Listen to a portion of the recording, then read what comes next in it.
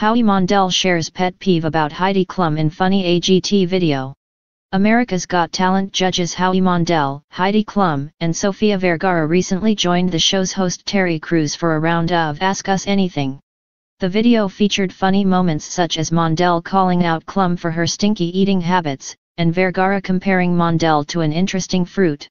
AGT's Howie Mandel shares pet peeve about Heidi Klum. One of the questions posed to the judges challenged them to name a pet peeve they have about someone else in the group. Mandel chimed in to call out Klum, although he never mentioned her by name. When the judge beside you decides that garlic soup is very healthy and should be consumed 1 hour before each broadcast, Mandel said, as Klum covered her face with the game card. The next question asked what type of fruit Mandel would be. Vergara didn't miss a beat, answering that he would be a mamey. Mandel hadn't heard of it, so Vergara explained that it's a round, yellow, tropical fruit. She said it looked like Mandel's head.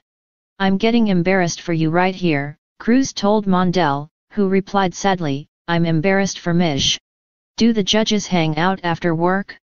One of the questions posed to the judges and host was about the last time